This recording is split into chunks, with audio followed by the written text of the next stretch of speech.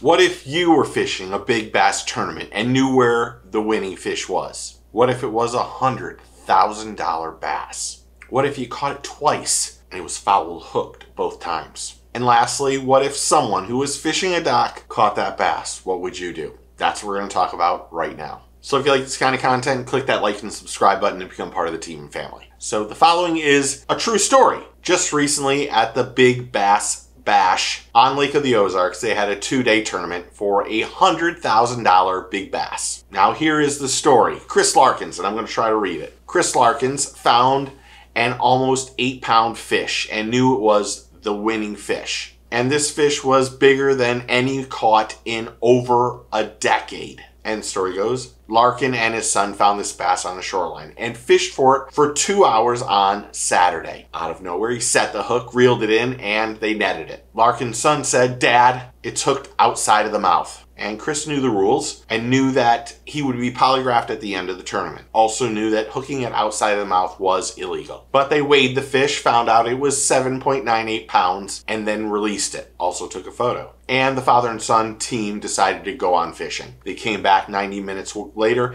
and started fishing for that big bass again because they knew it was a $100,000 fish. And in this case, that's life-changing for most people. So they spent a significant amount of time trying to recatch this fish. And these guys were determined to do it. And amazingly, the fish bit again. But again, it was foul hooked and they released it. They knew they had one more day left on Sunday, so they made arrangements and thought about their game plan to come back on Sunday to try to fish for this exact fish. But at this point in time, they noticed a couple guys sitting on a dock that were anglers. And they went over and talked to them and said, "Look, guys, this fish right here is a $100,000 fish. I could win this tournament. Could you make sure you don't catch it?" Now these guys shook hands, and Chris was reassured that they were going to leave this fish alone and also not to tell anybody about it. But Chris got home, looked on Facebook, face crack as I like to call it, and saw something very disturbing. We caught a 7.9-pound bass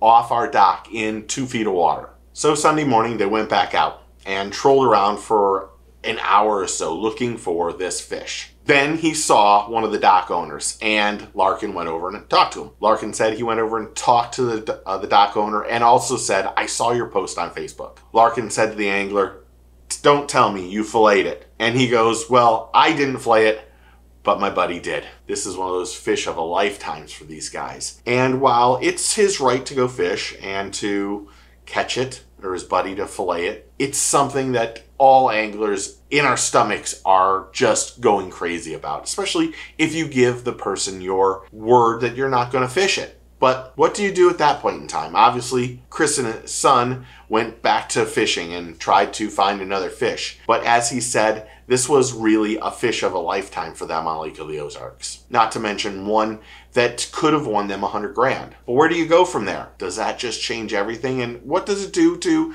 say, someone that's going to go out there and lie to your face and then go catch the fish and then release it in Greece? It's one of those things that's just really hard to imagine, but it does happen. But an almost 8-pound fish, that's kind of ridiculous. So I wanted to share just a good, not really the best story, but something that's a little bit different than all the cheating and negative stuff. Still find this kind of negative, but it was still a different story that we don't see online. So tell me what you think about the angler and the dock guys. What should happen? Should anglers be a little bit smarter and know that a fish that big is a population of fish that's just been wrecked for years? Fish like that is a once-in-a-lifetime fish for someone up there. But tell me in the comments below. Thanks for hitting that like and subscribe button. Make sure you take a kid fishing.